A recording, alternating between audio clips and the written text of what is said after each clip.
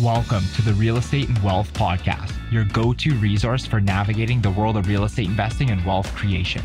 This podcast is brought to you by Calvert Home Mortgage Investment Corporation, your trusted, caring, and responsive short-term mortgage lender in Alberta and Ontario.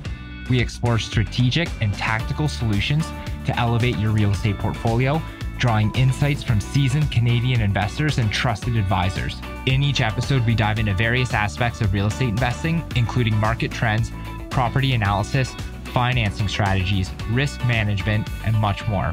Whether you're a seasoned real estate investor looking to expand your portfolio or a beginner taking those first steps, this podcast is for you. Today on the pod, we have Josh Howes from the secondary, and he's the secondary suites program manager for the City of Calgary. Perfect. Josh, yeah, very curious. Just your role, your experience, and kind of how your role came to be, just because our audience are obviously real estate investors. And I know obviously suites are a huge focal point right now, just with affordability and so many people moving to Calgary. Yeah, for sure. So I guess my history is I originally had an undergrad in planning, which led me to start working for the city about 13 years ago. I started on the front counter, call center. People call that role kind of the front counter role. After about 2 years of that, I moved into a leadership role within the area, change management role, which led to the coordinator for the area for a couple of years. I spent the last 4 years leading up till this job as the executive advisor to the director of development, business and building services. And then I was asked to take this on. So about a year ago, I took on the role of program manager for secondary suites. So. Awesome. Can you talk a little bit about the secondary suite program and what the ultimate goal is? Maybe touch on the registry as well. Yeah, for sure. So if we go back in history a little bit on suites, which I think is important, back before 2015, suites were really just an anomaly. They were difficult to get. Actually, leading back to that, all the history of Calgary, and we had less than 500 legal suites going back before 2015, wow. Which is kind of wild when you think about it. And 2015 triggered the first non-mandatory optional suite registry. So that launched in 2015. In 2018, it became a mandatory registry. And at that time, we had about 1,000 suites on the registry. So mandatory became 1,000. At the same time, we approved, and what I like to say is we actually finally got out of the way. City at the time leading up till that, there were a lot of city parcels in the city of Calgary, residences, houses that had suites or wanted suites that were not allowed to have a suite. Your option was to try and get a redesignation for your land use at city council, 6 months, whatever else, the sob stories that everybody heard of. And so the city addressed that issue in 2018 truly by making it so that 99% of residential properties across the city could now qualify for a secondary suite. And so because it was so hard before, there was an entire underground market of suites that were built and developed without proper procedure, proper process, and certainly without the safety requirements. And so that has become one of the key focuses for the secondary suites program. Starting back in 2018, up until now, there's been little offshoots of attempts. An amnesty program was approved where we have now extended it till the end of 2026, which allows for the fees for the development permit to be cleared and waived. It also allows for suites that existed prior to March of 2018 to qualify under a slightly different set of requirements. Specifically, the main one that everybody talks about or that matters is not requiring separate heat or separate air systems for the suite versus upstairs, because when it exists and everything's already all done, it gets extremely expensive to do that. So that is the one key element that defines a suite that qualifies under the amnesty program versus maybe one that doesn't, which is a suite that either doesn't exist yet or was built since 2018 or had certain renovations done to it since then. And so those are the two main kind of suites that we deal with in support of. The registry is now peaking up over 15,000 suites on the registry. So it's been a huge uptake over the last number of years, at least from our perspective. But we also recognize that, there's still a lot of work to be done. And so this program was kind of put together overarching to finish this work that we started in terms of trying to get those that exist that haven't had the opportunity to legalize and register yet to come on board and to make those changes. We moved to a new inspection model with the program. And so basically we have plans examiners acting also as the inspector. So the person that reviews your initial file for a suite that existed prior to 2018 is the same person that comes out and inspects your location. Just cleaned up some of the differences that we had between those two. That allows us to create a bit of a customer relationship and help walk people through that process, because often it's the first and only time they do it, and it can be really scary. So that's part of the program. We've launched that. We've also launched now an incentive. And so the incentive was approved by council May 29th. It launched June 3rd of this year. And essentially the incentive is to provide funds to help cover the costs, not intended to cover the full cost of a suite renovation, but to help cover the cost specifically of the key safety elements that exist in a suite. If we were to walk through them quickly, we talk egress windows. So there's money available if you needed to change out your windows to make them fully egress. There's money available for hardwired, interconnected smoke and fire alarms, which are a requirement. There's money available for smoke seal. Most people refer to this as drywall in the furnace room because it's the most uncommon thing to do. So we don't often see that unless obviously people are taking that attempt, but there's funds available for that. A little bit more less common is protected exits. Depending on where the exit for the suite is, it may need to be covered or separated from windows or other openings from the upstairs. And then the last piece, which isn't a requirement if the suite existed prior to 2018 and if it qualifies under the amnesty program, which is separate heat and air circulation systems. And so those are the 5 key elements that we look at. And if you do need them all, you'll qualify for $10,000. If you need a certain combination of them, it might be a little bit less. But basically, if you have smoke seal and a need for split heat and air, you'll qualify for the full amount. And then you qualify for things that are not yet complete. So if those elements are already finished within the home, then you wouldn't qualify for those funds. But if they aren't, then the city's able to reimburse you some funds based off of showing proof of those things. A couple other key elements is that there's only one available per person. You do have to be either the owner or sole proprietor of the property in order to qualify. You can't owe taxes to the city. We'll make sure that you pay the city first, which is fine. There is a learning program, an online learning program. It's available to anybody, but it is a requirement to the program, which is just great to help inform people, makes people more prepared to do a good job of the suite, which helps us obviously. So that's part of it. And yeah, we just confirm ownership at the start and at the finish. And I think that some people kind of read and gloss over that, but it is actually important to note that you do have to be the owner at the start and at the finish of the process. That helps us make sure that we're attending to the group of individuals that we're trying to support with this program. So that's the incentive. It has launched.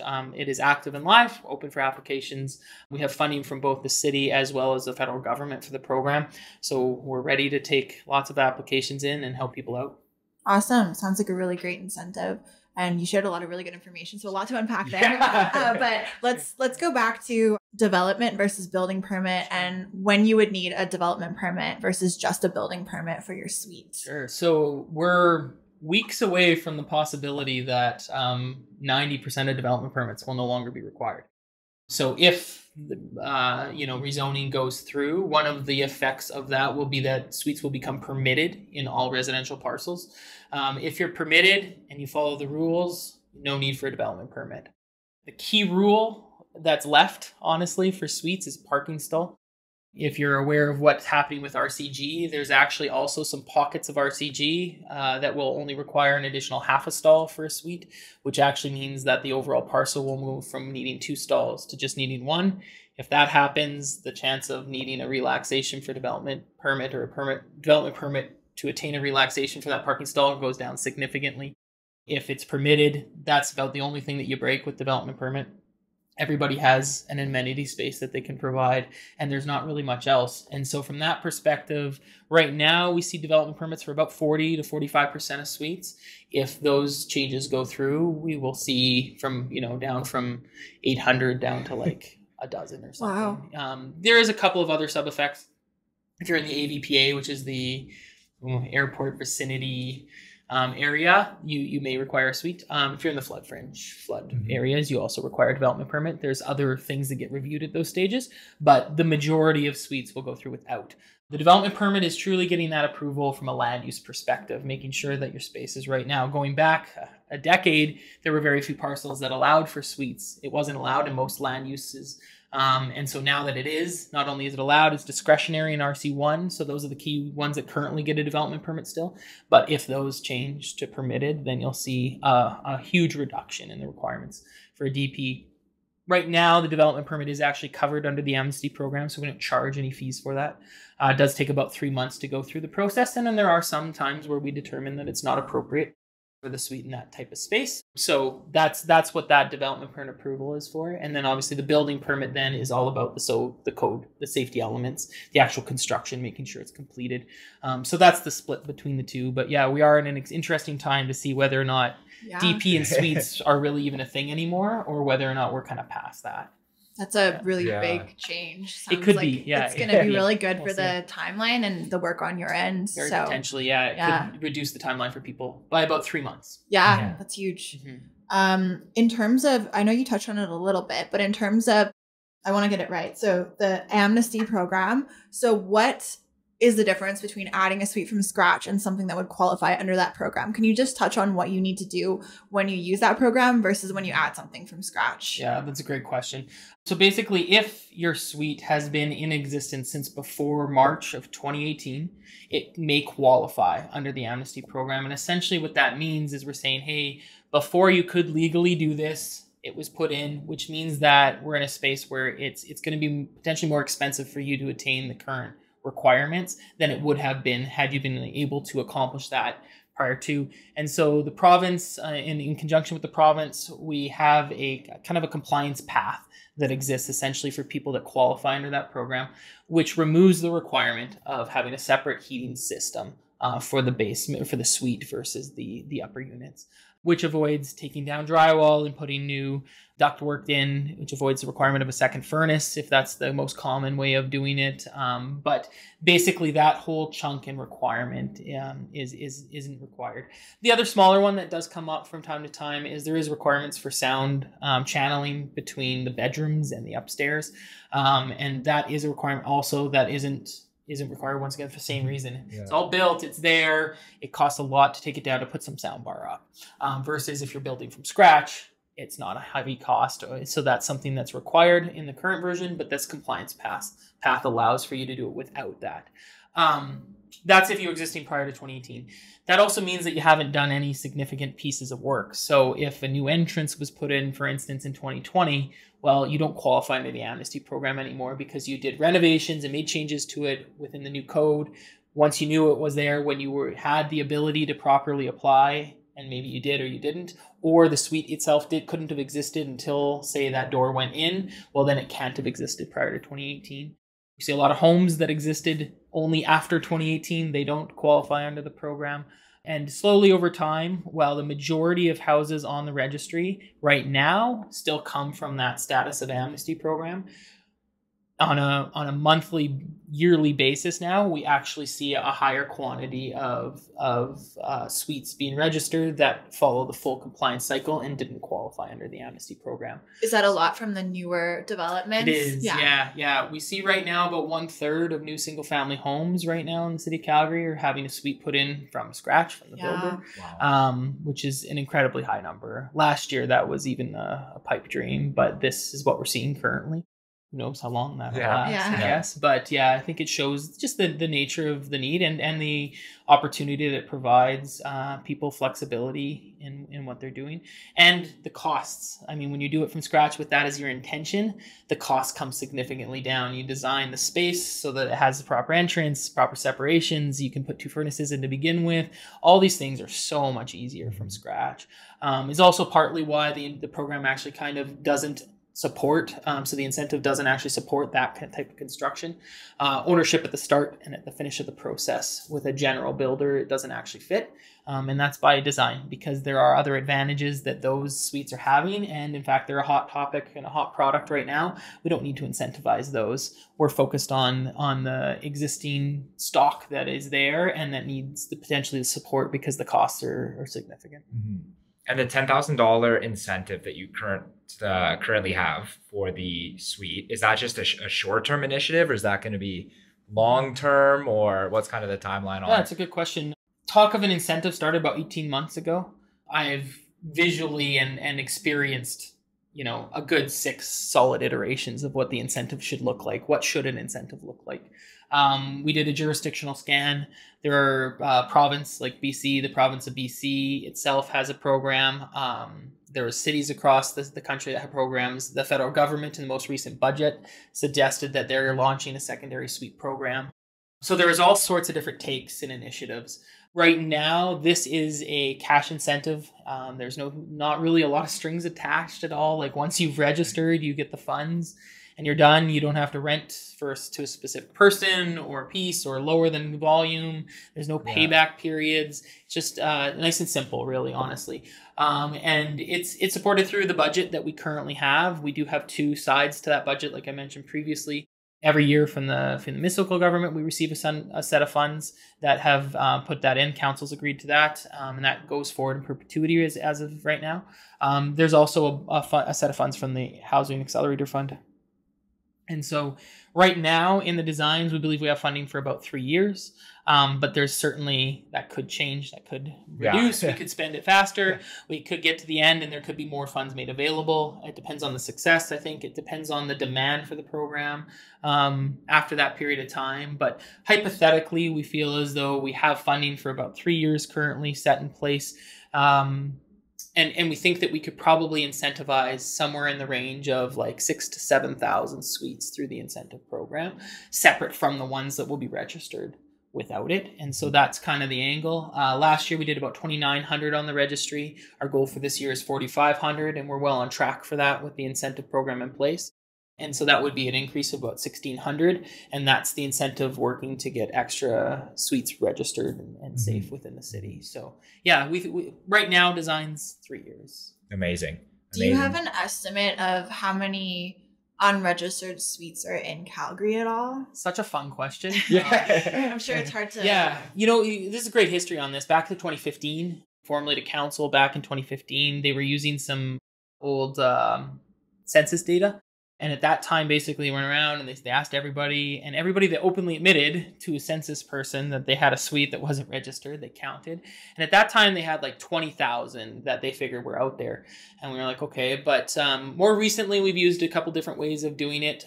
We've looked at some different ways. But basically, what we've done over the last while is we look at what's available for rent that's offered, that's registered versus unregistered. And we take a bit of a percentage of that and you say, okay, we have 15,000 on the registry. We're seeing about 30 to 40% registered is available to the public.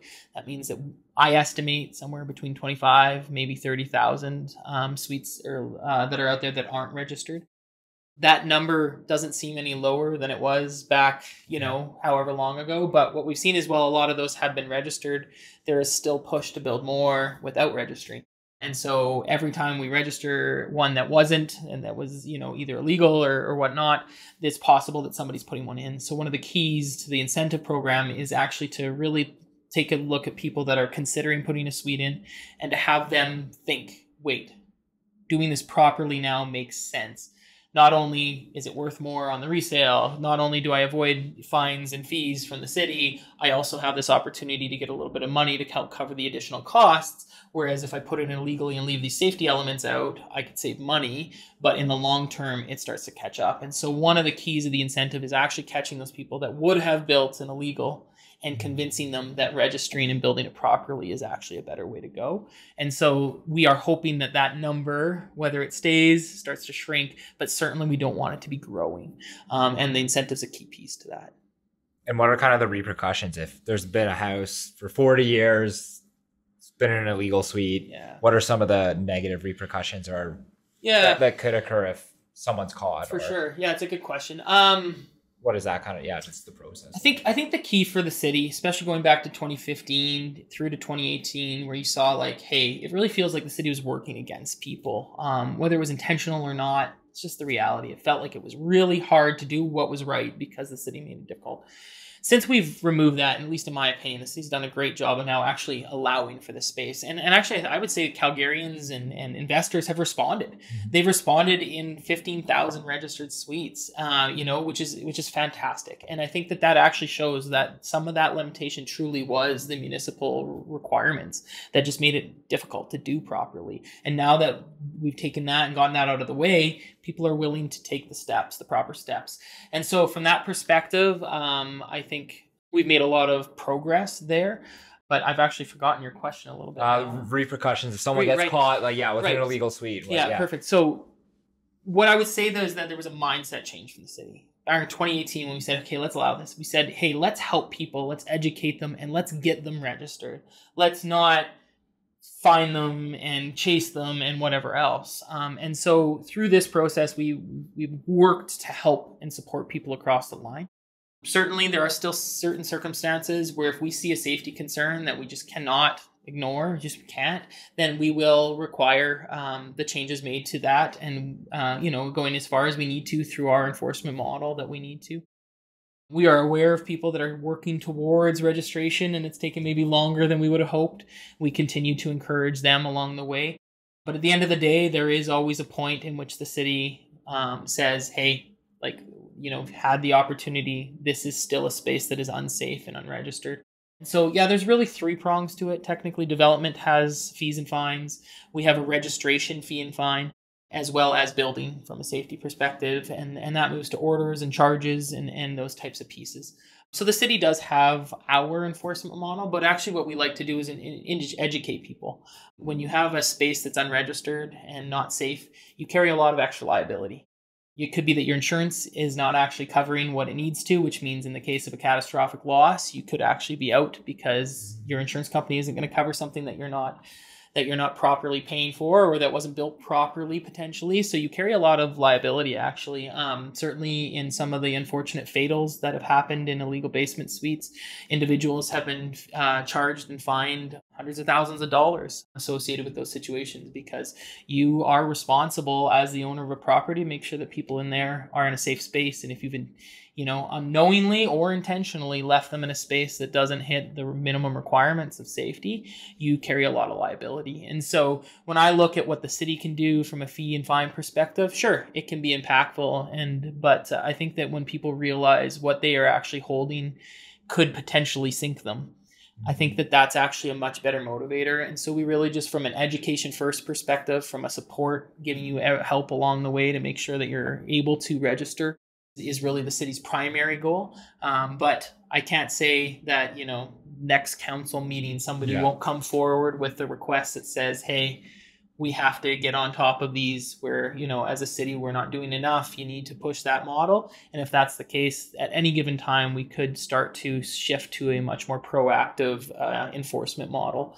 Right now, we're still much in the let's work together phase. But which is awesome. Kind of dangling the carrot as opposed to being whacked by a stick. But I think somewhere along the way, I can only, whether I'll be here or I'll be gone, somewhere along the way, I think that you'll expect. And we've always theorized, honestly, that when a certain threshold is hit on the registry, maybe not in our current temperature around, rentals and whatnot, but somewhere along the way that people will start to expect and demand that a space that they're about to rent and stay in is registered. Right now, that didn't exist as a requirement. If you were a renter and you were requiring registered suites in 2015, good luck. But as time has gone and as the pool of registered safe suites starts to grow, it can certainly become something that is demanded by the market. And when the demand shifts to say, hey, I'm uninterested in that property because it's not registered, then we hope that that actually pushes the market as well a little bit. What that threshold is, I can't say for sure. I would suspect on the next bus cycle, we'll probably see a significant number of illegal suites empty because as people are given choice, that'll be a factor that they look at and say, hey, I could rent there or there, and that's registered. And that's an easy choice for a lot of people. So we hope that that general population essentially accomplishes that for us at some point in time. But I wouldn't say we're quite there yet. I think that right now people are willing to live anywhere, especially with affordability. But, I've been around long enough, and you guys are in this business to know that that's not always going to be the case, and there's different factors. We had a survey that went out to renters actually late last year associated with what matters to you, and we saw that cost was still higher than the safety. So when they were looking at rental suites right now, the cost still matters, and that was a higher matter than their safety. But they'd say 2 years from now, we could pull that same group of people, and it could be that registered or safe suites are above cost in terms of what matters, location, whatever, all these different factors. It does matter to people, just wondering when it will jump to the top of people's lists. Certainly as a father, I know that if, my kids were about to leave the nest and go out on their own, I'd be interested in what type of a space they were staying in, and I'd be interested to see it on the registry, right? So that's the type of thing we're looking for. It makes a lot of sense. I mean, if you're a landlord or a homeowner with a suite, you want to make sure it's safe for the people who are living there, like the liability aspect and just, you know, caring about the occupant. So I think it's really good that you're willing to work with them on that registration of the suite. Well, I'm just curious, what were the top 3? Oh gosh, I'd have to put you on the spot. Yeah, I'd have to pull it off. The survey, we actually talked to homeowners of illegals, owners of registered suites, and then renters. And so we had a bit of a poll from everybody. There's a What We Heard report. I was just signing off on it today over the next little bit. That will be posted. So there was an engaged survey that's on, so you can still find this online, that shows the questions that were asked. And now we have like a what we're doing kind of response report that's being formally published. So I guess it would kind of be built into that. I don't know if we ever like published exactly like the 1, 2, 3, 4, but yeah, I can say we had about 7 elements, and safety came into the top 3, and that was for renters specifically. It's interesting too, like the difference between those with unregistered versus registered suites and what mattered to them as well. But we are starting to see that shift, especially, and we did find too from registered suite homeowners that they found it was easier to rent. That they felt like they were getting more for the value for their rental. We see it more so on the sale, obviously, with the way that real estate requirements are, where you cannot, advertise an illegal without specifically stating that. And I'll say, like, there's hypothetically an endless pool of places that the city could be made aware of.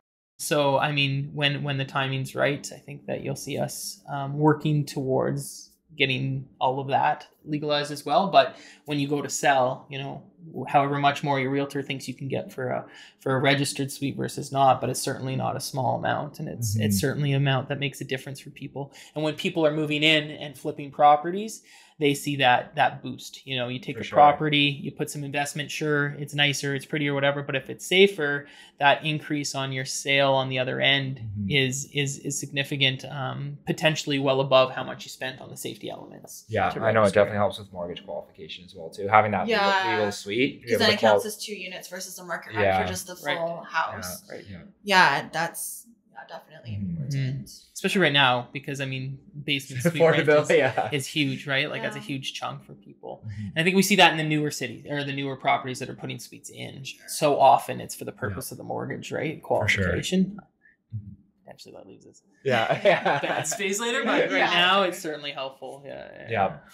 What does the decision hierarchy kind of look like to make changes to your programs? Like, do you meet on a quarterly basis? If is something major addressed, you're like, hey, we need to update either your incentive programs, or what does it look like in terms of how frequently you update, what the decision looks like, and who's involved? Yeah, so the program itself, I think a lot of people think it's the incentive. That's just one of the elements. One of the components. I'd say that we probably had 6 approved kind of for launch back in September. Kind of had 6 key elements. The realignment to the team and stuff was kind of one of the main pieces. The incentive is one of them. Next steps on enforcement model and whatnot is one of them. But we also have on there adjustments and changes to right now. We have a sticker. We want to review whether or not the sticker is the right way to go. We're looking on collaborations with fire on potentially adding some information for those that are occupants of a space. Right now, we do all the work with those building the safe space. For instance, egress windows. And then, you get in there and somebody decides now they're going to put bars up on the windows. And it's like, okay, well, they weren't aware that there's a specific reason that you have an egress window, and that bars mean that is no longer a safe egress. So we are working to make sure that we inform the occupants of a space. Basically, hey, the reason your fire alarm is going off is because something happened upstairs. And while it might be annoying because they just burnt toast, that is what could save your life in the case of a fire upstairs, right? And so we're going to collaborate with fire, make sure we're getting that information out, and we're looking at how maybe the registry sticker or what you're required to keep up in the house maybe is updated so that it carries some of that information. So that's on there. There's a couple other smaller elements, some things that we're interested in. Which group we're going for next, whether it be who we're marketing the incentive to or who we're aiming our enforcement at, what that looks like. Always trying to manage our volume versus the team size that we have. So those are some elements. I would say in general, we're fairly agile. We're a small team and we don't have years of hierarchical, like, nest to deal with. That being said, there are certain things if we need council approval, getting council approval still takes just as long as it always does. And so, so the incentive program, for instance, I mean, like I say, iteration starting back in August of last year, a final approval in June. It can take a while for the more formal things. I will say this, like the incentive terms of reference, the way that they were written, they do require us to have a bit of a review after a year to say, hey, are we hitting our right markets and whatnot? And there is some room within there to make adjustments and changes with more of an administrative approval rather than requiring council approval formally. So it depends on how big of a change that we needed to make. And then obviously how much money we have would affect our decisions. If we're running low, we might make an adjustment. If we're still well funded, then we might continue or even potentially open things up depending on how many suites that we're able to afford. And so I would view us right now as a fairly agile team that's able to respond to the requirements of our customers. But we do have limitations and some things, which is good too, because people are making huge decisions and we don't want to just up and turn off the program all of a sudden one day when people have put investments into expecting that. And so, yes, there's some security around the incentive. We'll tell people months ahead of time before we turn it off, like, hey, we're on track to run out by the end of X, or if we did say that if we were going to be oversaturated for a period of time, we might turn it off for a bit and turn it back on. Once again, we do the same thing. We're not just going to suddenly one day you go onto a register and it's not there. We'll communicate, we'll have a period of time, and then we'll say, hey, we'll turn it off. We'll turn it back on when we can. Here's our timelines and stuff. So we're not going to make any rash, quick decisions around that. Yeah. So hopefully that gives people the kind of security they need to make good investment decisions. But at the same time, we like to think of ourselves as being able to react to the requirements and the needs of the market and move from there. I really like the idea of the fire safety package. I know I provide my tenants with a welcome package with some information, but I will do inspections and see stuff all around the furnace, like stored up against it. And, it would be really good for people to know about what's safe and what's not, because some people just don't know. Yeah, it is. And I think that's one of the spots where our team hasn't really had to deal with before. Like from a building development perspective, we get to the end and we do a final inspection and we say you're good. And for the next 30 years, it could be that no one else from the city in any way, shape, or form attends that location. Well, yeah, there's a lot to know that hey, maybe when this was built, it was done right. But what has happened over time? What did the last tenant do that you're not even aware wasn't supposed to be done? And then that's, some of the concerns. And I mean, fire is a little bit more active on that type of thing. And that's where we just thought, hey, maybe if we were able to collaborate with them, we could work with them to inform occupants of some of the safety features essentially of their home and encourage them to make sure that they're upheld, right? That they keep that going. Some for instance, we're requiring locks on the door so that there's a privacy element between up and down. And that's an important thing for people to recognize that when you have a separate space and you're in the lower, then you want to make sure that you have that seal and that security, right? And so we want to encourage people to recognize those elements and then make sure that they are left in place. Do you ever see yourself revoking any registrations or coming back and checking on them in the future? Yeah, it's a great question. Originally, the program launched with a 5-year plan for renewal. When we were coming up on that opportunity to start the renewal plan, we were trying to say, how do we add value through this? Why is it, just not a paper pushing episode where we just, I charge people money and then they're registered for another 5 years?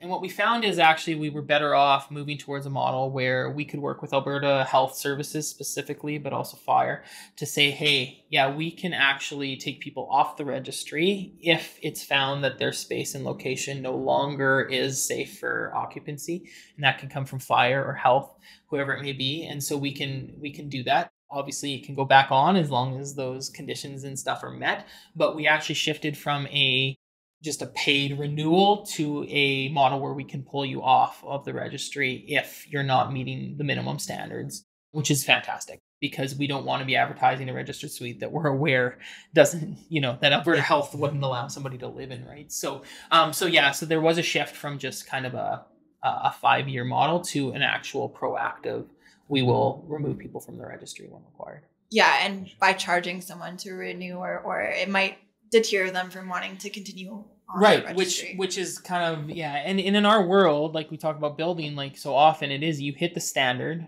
and then you're good. Like we don't go and do a building inspection on every 1973 bungo because it's now, 50 years later. No, like it was built to the code and that's it. So we view it more in that terms. You've hit the required elements. We want to encourage people to know how to operate and to continue to occupy those spaces safely, but we don't need to just charge people money to stay on a registry.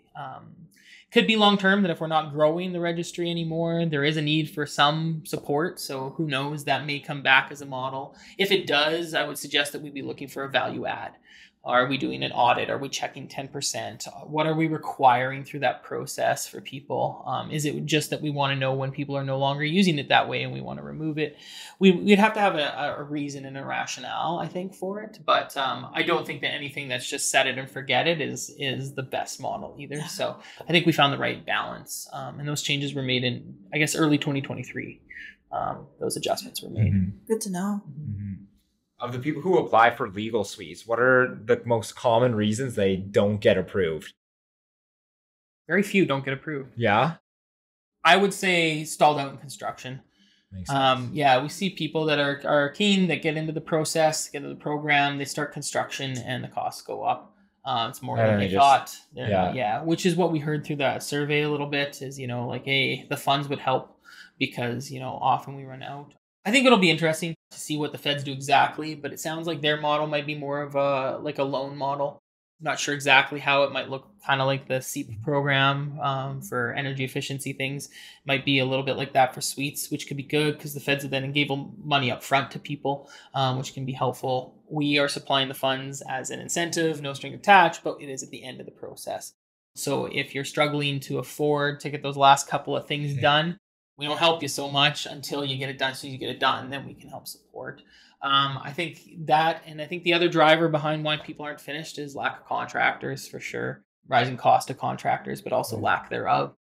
So if we look at a market that, over the last 4 years, I'm going to say, I think it was about 2,000, 5 years ago, 2,600, 2,300, 2,900 last year. That's the number of registered suites. This year we expect to hit 4,500. Okay, so an extra 1,600 suites. Who built those? And is there somebody here to build those? And if we were trying to get 5,000-6,000 suites onto the registry next year, who's going to build them? And is that pool of contractors available? So I think once again, maybe that. In terms of why we would say no to somebody, not being able to provide reasonable parking on site is one of the reasons. If they don't accommodate that, obviously, if you're nowhere near transit and you have no parking, that can cause a problem. So there are a couple that refuse to that. People that want to do everything except they're unwilling to do the split heat. They just don't think that they can afford that or they can't do it, but they don't qualify under the amnesty program for whatever reason. Those would be people, I guess, that would say they're refused by the city. They're really not. They're just unable or unwilling to do the things that are required to achieve it. And I think that's with those changes in 2018. There isn't, I shouldn't say there isn't a residential property. We have a couple that are out there still under direct controls and stuff that have issues. But even then, the direct controls that specifically allow for say, a 2P80 model, it doesn't have suites listed, and even all the changes, it still doesn't list. We actually cover the cost of the land use change if all you want to do is add suites. So once again, we can't get rid of the legal process, but we are actually willing to cover the cost of that change. So the 0.01% of properties that can't, there is even paths for you to get that land use in place so that you can legalize. So yeah, there's really not much left that we say no to, unless it's going to impact your neighbors in a negative way, or you're unwilling to take the required steps. Whereas in 2015, totally different. I sit on the phones back in 2011, 2012, and everybody calls him, oh, my buddy, it's got a house. And they're like, oh, really? Yeah. What's the address? And how many people you said, sorry, your best chance is to spend 6 months in a land use redesignation process with no guarantees for $10,000. And that felt like a real barrier. But now somebody calls in, it's like, yes, here's the steps. Let's work with you. Which is awesome. Yeah. How did you get to the $10,000 number? Like why Yeah, not 5? great Why question. not 15? Yeah, I mean, 5 doesn't get much nowadays. I don't know what you well, want. some people will only get that. It really Yeah. came down to the cost. So when we were looking at it, say you have an empty basement and you're putting a suite in, we have a good sense of how much that might cost. People can do it for, as low as 45, all the way up to about, 80, 85, depending on the features and whatnot you're going to put in. But we're like, well, we're not in the game of getting the nice suite. We're just in the game of the safe suite. So we're kind of taking the low end cost of that. And we said, okay. One of the keys was like, hey, we have different people in different circumstances, though. Not everybody's got this fresh, brand new basement that's open, clean design or whatever else. Some people have the windows, but they have a problem with their exiting, or they don't have egress windows right now, but exiting is no problem. Even their drywall, they got that done, no problem, but the windows are their issue. And so we were like, okay, well, how do we make sure that we're adaptive to the individual, knowing that this location needs more work than this one? Therefore, we were willing to give a little bit more here. And so by attaching the money to the safety elements, we associate it with the cost that you're actually going to see. We worked with a couple different contractors to give us some estimates. And once again, I mean, what's the difference? If you have a window that you can just cut down further, go across, slap a standard size in, your costs are going to be different than somebody that's got to build 3 custom windows, cut both side and up, who knows what else, right? So like, can it all be the same? Well, no. Your windows might cost $6,400 and yours might only cost $2,000. Like, we don't know. But we took kind of the lower range of the cost of each of those elements and said, okay, what if we were able to reimburse kind of like this percentage of what we figure their cost would be? And as we were building through that, we kind of hit the point where all the features other than the heat were kind of covered. We said, okay, hey, if we got heat up to 10, that might be somewhere around 20% of the cost of somebody's build. That's significant. It's not small, but it's also not covering the cost, which is not the intention of the city. Just trying to encourage people to take on those safety elements rather than just build the suite and leave them out, basically. So, I mean, it came from some estimates from contractors, came from trying to make it so that not everybody got the same amount, because everybody has a different, basically, situation. It might cost more or less. And then, how do we impact? So, if we were, Calgary in 2015 and we had 400 legal suites, you might feel great if we registered 400 this year, right? That would be like, wow. So we could incentivize 400 people. Well, we take the pool of money we have to incentivize 400 people. We could have given a lot of money. Right now, though, when you're looking at 2,900 last year, we're looking for 45. If we were to give money to every one of those, we'll run out of money in the funding real fast. So we tried to find a balance where we gave enough that it was meaningful, that people would consider it, that they would change from, well, I'm just going to put it in illegal to, actually, it might be worth it to go this direction. And so, it's not a science. It was more of an art. But I think that, even just, little things like it's just kind of a bit flashy at 10, and not everybody qualifies for it, but it has an impact. I mean, last couple years ago, they did the roofing rebate program. That was at like $3,000. And so we're like, well, this is a significant bump even to that. And that was a successful program. So when there's available money out there for people, even if it is associated with reimbursing from costs that they spend, we still think that this is hitting. And I think so far the evidence is that we got it exactly right in terms of 1,500 at this stage is exactly about how many we wanted in. That's what we can process. We're on track to see, a very good level of incentives without going too much. So I think like maybe we found the right balance. We'll have to look back 2 years from now, decide. And like, obviously, like you say, we do a review at the end of the year. And if it's like, actually, we need to bump it up a bit or we need to bring it down, we may adjust. But we'll see. As long as the amnesty program is still in place, I think you'll see that model where we have it for specific elements. If and when the amnesty program is done and we're still looking for an incentive, we may move away from that model because it might not make sense anymore to use it. But I think right now it accomplishes exactly what we're looking for. In terms of the amnesty program, do you anticipate it getting a little bit stricter over time? I know there was a change, I think, in January 2023 where you no longer allowed sprinkler systems in the mechanical room. It's now drywall. So just wondering if you think there's anything else that will get added over time so that it becomes more strict. And what was the reason, I guess, for the change from the sprinkler to the drywall? Yeah, so I wouldn't say necessarily that I think it will get more strict over time. I think that it'll go away eventually. Actually, if you watch council from, when was it? Maybe November November of last year, when we were looking for the amnesty to be extended. Because if it would have come to an end at the end of last year, that only people applied up until then would have qualified under it. It was extended now until 2026, which seems like forever, in the future, but we'll very quickly hit that date. And when we do, there was at least a couple counselors that suggested, yeah, I'm supportive this time, but maybe this should be the last time. So already we were starting to kind of get the sense that it's like, hey, this has been good. We see and recognize that the work's not done. Let's keep going.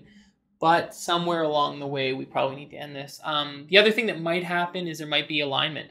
We're advocating to the province to consider the requirements right now for a suite, to say, hey, is there any space that we could soften these requirements, or that there's some other requirements that are needed instead of? And so it could be that we come together and the amnesty is not a thing anymore, because new codes allow for spaces to not have the full set of current, split heat, split air, whatever that may be. So there's a lot of different pieces moving, whether or not the amnesty itself would change. And I wouldn't view the sprinkler change that way. Basically what there was an interpretation within a subset of the code that felt like that was an appropriate consideration. When it was reviewed kind of over a further period of time, they said, hey, it accomplishes some of the concerns around fires within furnace spaces, but it doesn't address the smoke. It doesn't address the ability for smoke to go from the lower unit to the upper, or vice versa. And that separation of smoke is key minutes, seconds, whatever you want, in terms of people getting out of their spaces. And so while it was viewed as a positive for an actual fire within that space, within that compartment, it wasn't being viewed as covering the full requirements of what the code wanted. And so that there are some people that were granted with that element in place, and no different than any other code element. Stairs used to be allowed to, change, rise, and run. And then somewhere along the way, we said not anymore. But if you still have one of those old staircases, then you're fine. So people with those sprinklers in place are still on the registry, and it's fine. But moving forward, that subset was just viewed to not accomplish the requirements. And so currently you can't, unless you were approved under the approval from the sprinkler. And so that's the main change there. Yeah. And that makes a lot of sense, the reason why it was implemented with the smoke.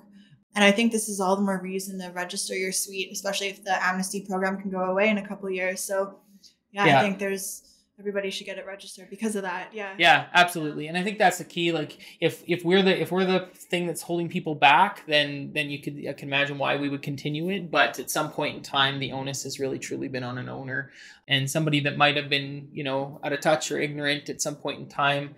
Somewhere along the way, we all look and we say, hey, if you're still unregistered with an older suite, it's because you haven't tried, not because you're not willing to, not because we haven't given you a space to do so. And at that point in time, I think any form of enforcement is fair. And I think, I can't say for sure it'll end in 2026, but if I was, if I had to choose, I would think that it'll end in 2026. The amnesty anyways. Yeah. We'll be 10 years almost out from when they originally approved it at that point in time. So that's wild. Yeah. Yeah, that's really good to know. You answered all of my questions. Yeah. Is there anything? A ton of value for anything we didn't touch on that you think would be good information for people to learn or know about? Yeah, just I think that the city's here to partner. We really are now. We've shown that in our formal actions, but our team is in around. We're really here to support and get you over the line. Help you figure out what you need to do whatever we can to help people be successful getting registered. And we just really encourage people to reach out, ask questions, know what you're getting into. But it's definitely there. Definitely look into the incentive program. When I'm talking to people and for whatever reason I can't approve them, I wish I could. That's the intention, right? We launched a program to help people with the costs. And yes, there's parameters, which means not everybody qualifies or gets the full amount. But at the end of the day, we are trying to support people. And so I think it's fantastic to reach out to us. It's an important element to the overall housing requirements for the city of Calgary. I know I was talking to the COO the other day, and just off the top of his head, 4,500 suites, and he was like, that's like 1% of Calgary's housing this year alone. So of the whole city, our housing, we have increased 4,500 suites by the end of this year. That'll be 1% of the city is Calgary's housing stock. That really Just puts it into increased perspective. Yeah. So when we talk about what we're doing in supporting people and people's steps towards housing individuals in the city of Calgary, this is a huge, important aspect of it. And we're really excited to partner with people and get them across that line, right? So yeah, that's all I'd say. And I guess I'm probably supposed to say something like calgary.ca / sweet dash incentive. Take a look. Give us a call at 5800 268 5300 5311. And then, reach out if you have questions about it, if you're interested, if there's a property that you're interested in. We can do our best to tell you whether or not it might qualify or what it looks like, and definitely help you walk across. Yeah. So. It's really good to know. Well, thanks for your time, Josh. We really enjoyed this conversation. My pleasure. Thanks for having me. That wraps up another episode of the Real Estate and Wealth Podcast. Be sure to hit that like button, share with fellow real estate enthusiasts, and subscribe to stay in the loop on all upcoming episodes. Get in touch with the team at Calvert Home Mortgage Investment Corporation by calling them at 1-888-752-4642 or email admin@chmic.ca. The opinions expressed in each episode belong to the individuals featured and do not represent the views of Calvert Home Mortgage. While we provide valuable insights, consulting with qualified professionals ensures that your unique financial circumstances are carefully considered, aligning your investments with your long-term objectives. Calvert Home Mortgage Investment Corporation is not a financial advisor, and we cannot advise you on making investments. There are risks to investing in real estate and the potential that you can lose all of your investment.